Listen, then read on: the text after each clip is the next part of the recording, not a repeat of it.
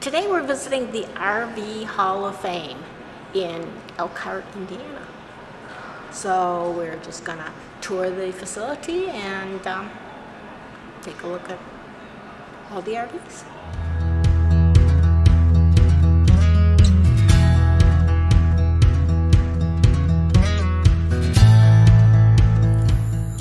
So the first RVs were covered wagons.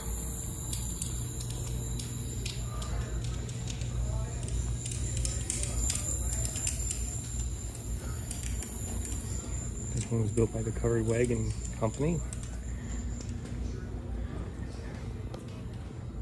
And it's got a bed and kitchen area. Airstream. Door Industries.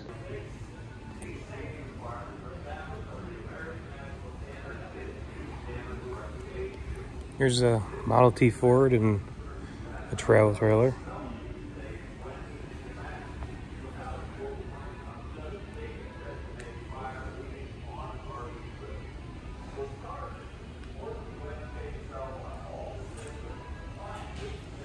Vintage Airstreams. Which one's this?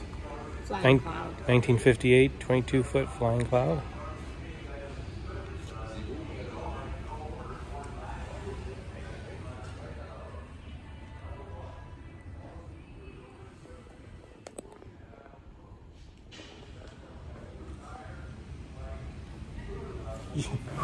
I just noticed the couch in this Airstream is on wheels. You can see on casters. So if you ever towed anything, where's this going to end up by the time you get to the campground?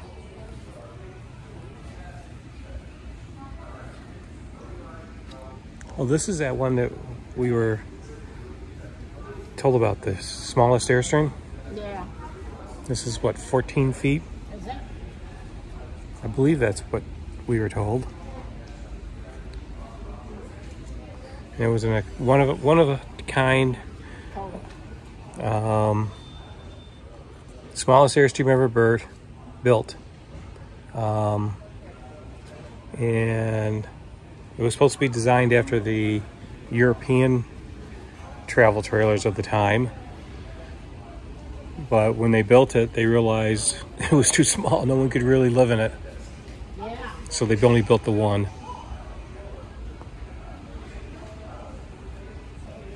But this ended up being a prototype for the Airstream Bambi, the 16-foot that we have today. Pacero Fleet House car. That was in Buffalo. Yeah, Pacero was from Buffalo. Look at the inside.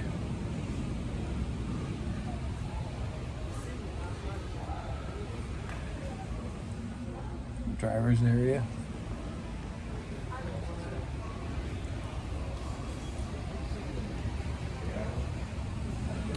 Dining room.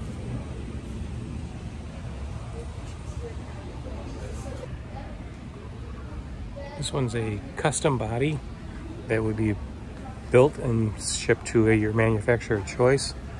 And you probably would consider this to be like a trolley style camper because of the roof line having those vented windows up there for airflow. This section right here is where the bed is, and it was like a Murphy bed that would fold down.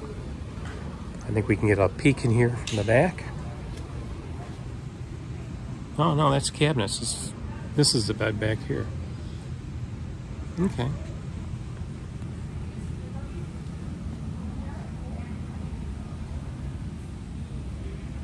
Mae West house car. So this was offered to Mae West as an enhancement to sign for this with the studio, Paramount.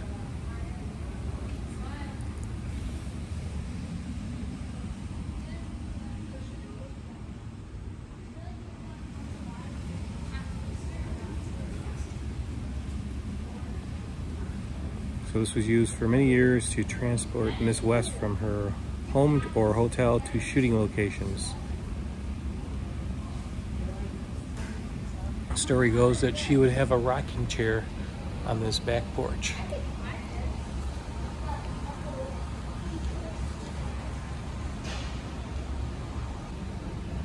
So this is a model AA house car, 1931. And what catches my attention on this is the seats. Can you imagine traveling around in seats like that? This is a Camp King tent trailer. All this would fold down and, you know, be towed behind a vehicle. All your camping gear would go in here probably on the floor.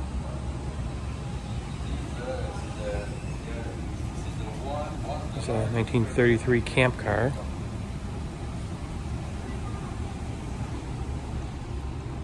I guess this would be the Class B van of the day.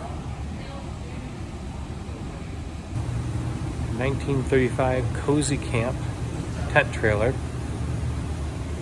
Peek inside here. Basically just a couple bunks that you could probably sleep a family of 4. Provided people don't mind sleeping with each other. Over here. This is the 1939 Lindbergh travel trailer. So this was used by Charles Lindbergh.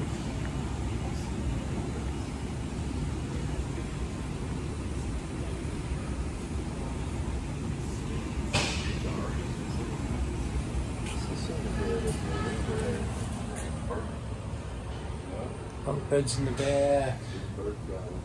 Kitchen up in the front.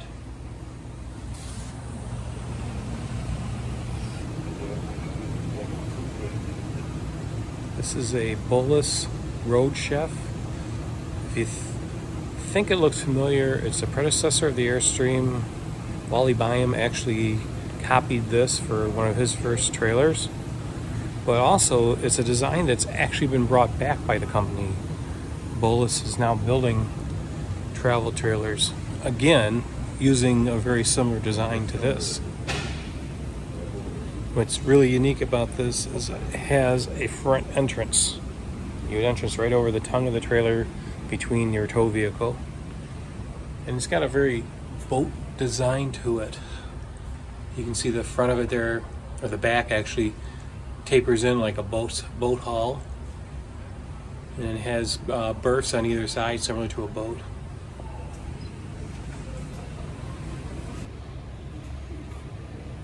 This is a 1937 Hunt house car. Peek in.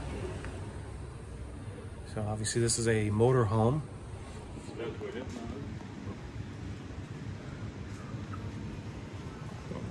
Here you can see the back.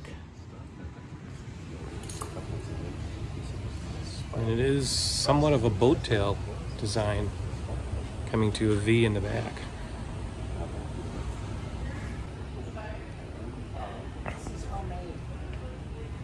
Homemade camper. And such a, look, it's got a canvas roof. Oh, and like a pop out in the back. A Shasta, 1954.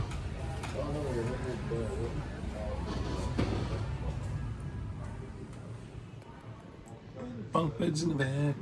A little bit of a dinette here.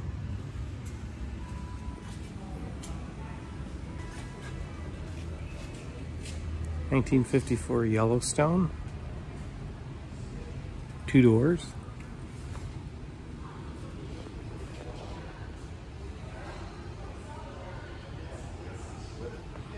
So this would be a higher line travel trailer. See the furnace, stove, dinette area, and then a second door into the bedroom.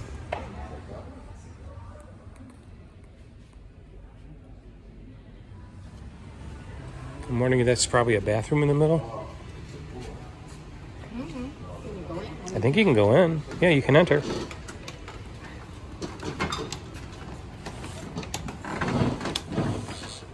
It makes some noise when you walk in. Oh, that's the fridge. Is that the bath? Closet? Because you would use the campground bathroom. I guess, yeah. Well, this is something. Probably another closet.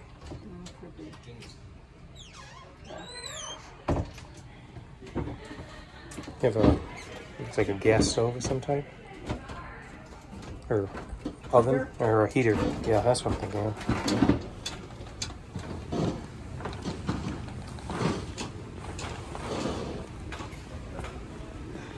Little teardrop.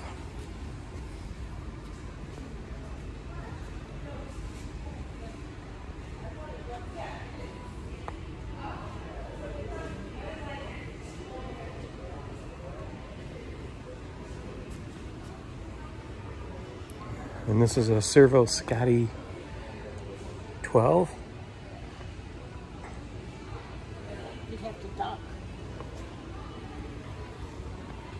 I think, so this is a teardrop. Is this considered a teardrop or more of a canned ham? It says travel trailer. Yeah. I remember these little Scotties. Mm-hmm. They had the multi-level roof. Holiday Rambler. 54 Holiday Rambler.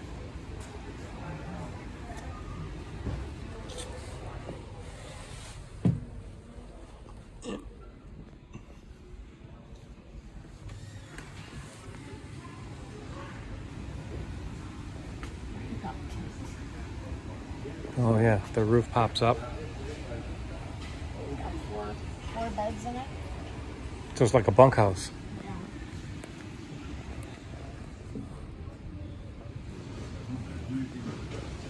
It's almost got essentially 5 beds if this is a bed back here. Mm-hmm. Coachman. 1964 Coachman travel trailer. So the bed's up there and then it gets lowered down. Right. Yeah, it gets hooked. It gets folds in the middle and hooks up. You have the spot up there, so it would fold up, so you could use the dining area.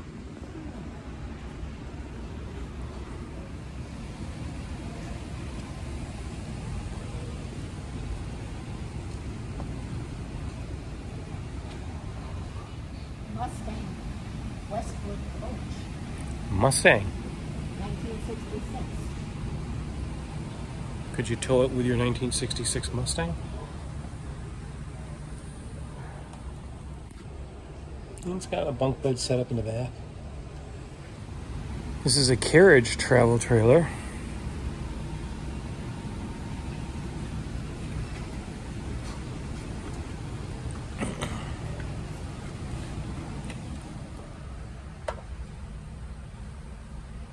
Now you're starting to get a little more amenities. It looks like this one has a bathroom in it. A little bit bigger. Jayco. Pop-up. Used to see these everywhere.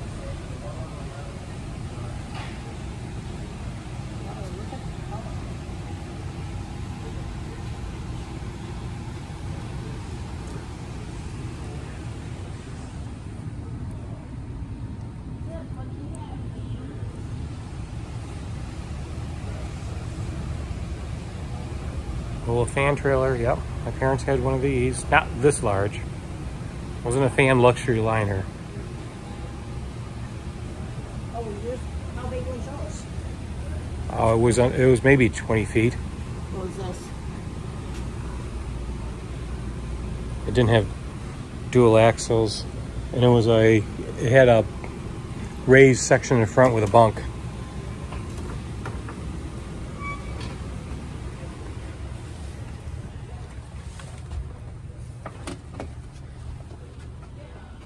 Did it have a bathroom? I believe it did, yes. Where'd you sleep? There was a bunk up over the front. Oh, okay.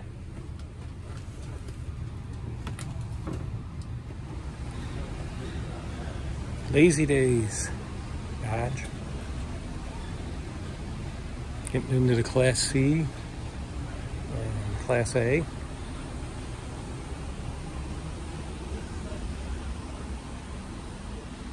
Fleetwood Bounder.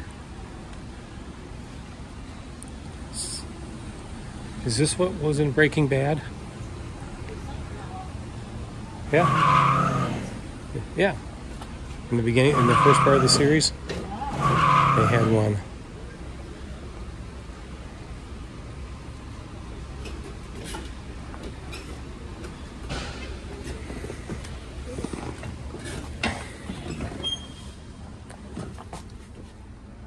Was this their drug lab? Yeah, their meth lab. It was a different model than this one. I mean, a different layout or whatever.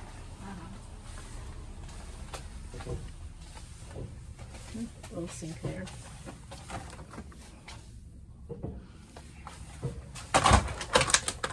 Must have had a toilet. Oh, here's another bathroom.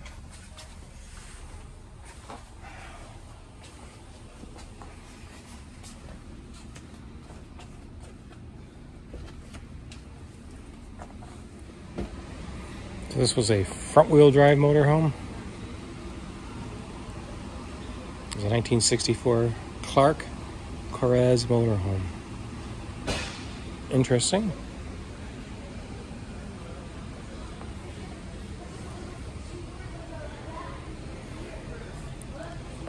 Oh, I've seen these around where they have the truck front end. Oh, yeah. And then they build a, motorhome to the back. So this would be, what's this? A Sites chassis mount truck camper.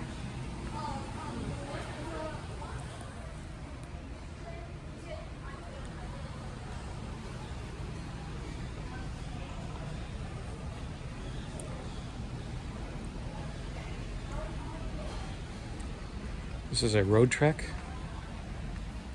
60 or 88.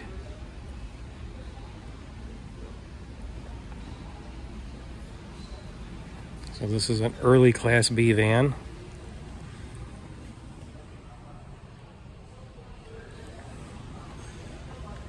One like this is really just an extension of like the 70s custom vans.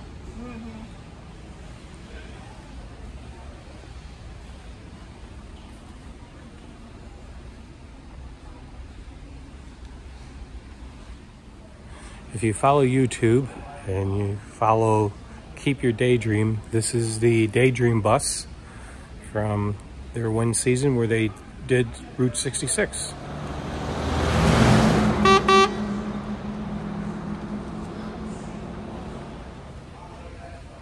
And it looks like we're going to be able to go in this one.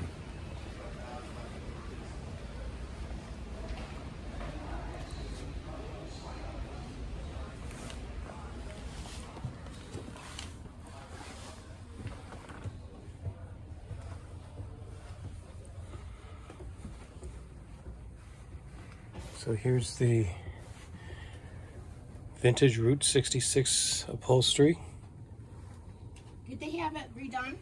No, this is the way it was built. I think they had some work done to it, but the upholstery and everything's original. Well, they had new batteries. Yeah, they had solar and lithium batteries installed. Oh, it's right there.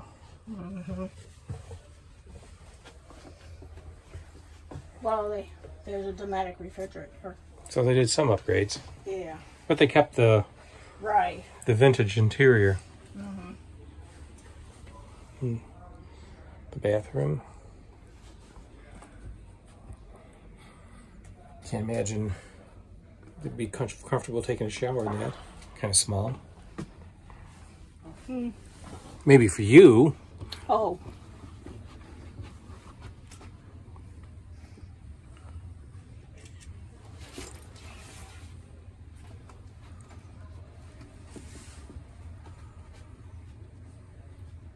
Looks like you're piloting an airplane. Look at, did you see this? All the gauges. Look at all that. Yeah.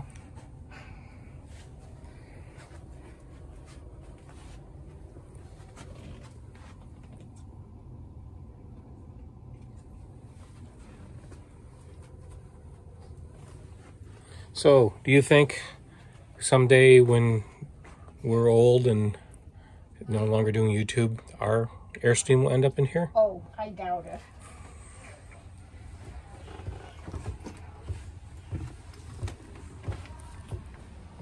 The classic GMC motorhome, built on a front-wheel drive, old wheel chassis, painted desert edition. What's unique about these is the low floor. You don't even need a step to get into it. But then you have a high platform for driving. Got a couch back there that turned into a bed. Yeah. And these were actually built by General Motors completely. They didn't build a chassis and farm it out to a RV manufacturer. They built the whole thing. They built them for only a few years. Some of the upholstery and stripe combinations. Yep, this is your bedroom.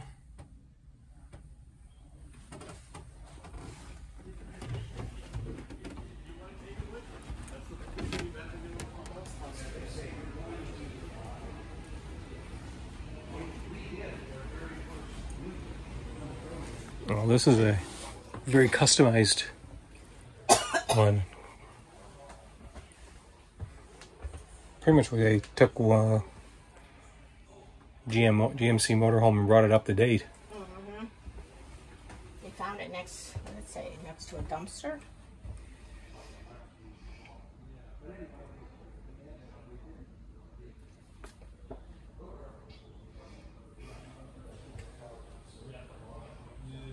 Another regular bathroom in the back, custom cabinetry, high-end countertops. It's like nice leather upholstery. Driver's compartments all been updated.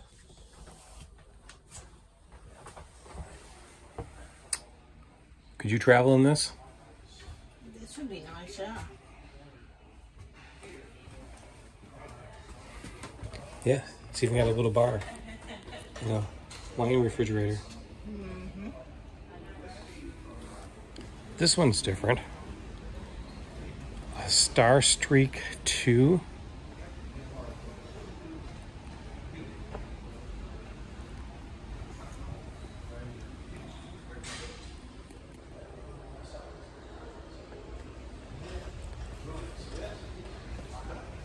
So this is built on a 1976 Cadillac Eldorado chassis. So again with the front wheel drive. Very angular body. But it picks up some of the Cadillac stuff with the grille and the tail fins, which are back here. Here are the Cadillac tail fins. Oh, even some of the Cadillac taillights.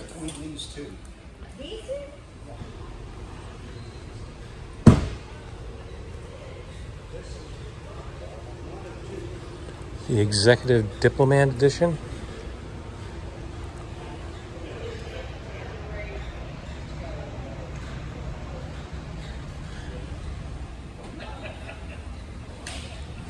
The 1986, one owner. Picked up right from the factory in California.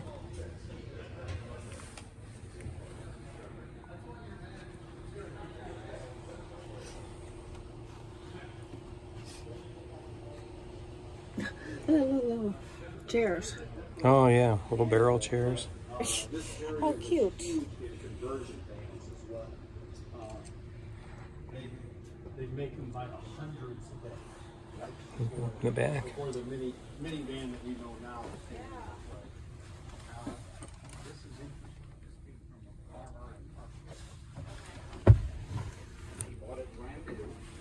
So, a Winnebago section.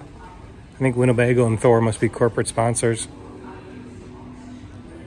The classic Winnebago toaster motorhome, because it looks like a toaster.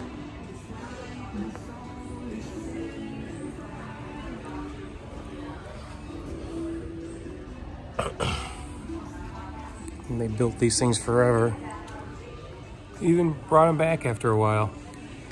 It's the Go RV Hall. Oh, these are new. So manufacturers will bring new RVs here to display them. Show you what you can get today. Now we're in third generation. Our leader, Jason Lippert, had sort of this epiphany that there's a better way to do business. And if we do business better, There's a little background noise here, so that's interesting. kind of takes that, you know, shock cord or shock pole concept.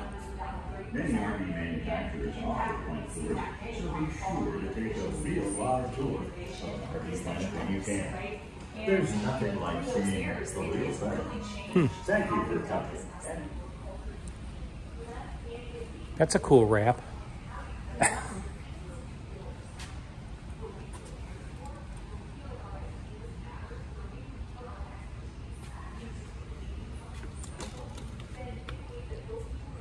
So this is a vintage one.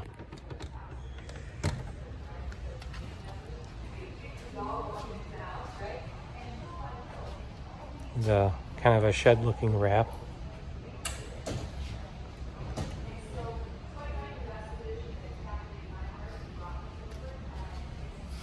Even the hubcaps are wrapped to look like wagon wheels.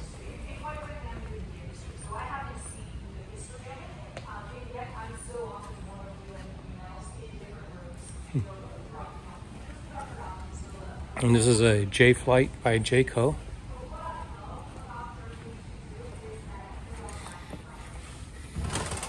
And this is probably less than 20 feet.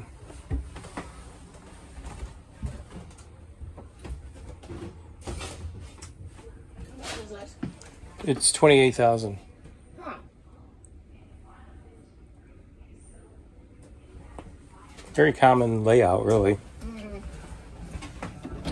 Bathroom in the back corner. Bed in the front. Dinette in the middle. What are your thoughts of the RV Museum and Hall of Fame? It was interesting. Yeah. I thought it would be a little bit bigger. Yeah, I think it's not quite as big as you'd think it would be. Yeah. Well, it's half RV museum and half Manufactured homes. manufactured homes. Which was a surprise. I wasn't expecting that. Yeah. So But, yeah. it was okay.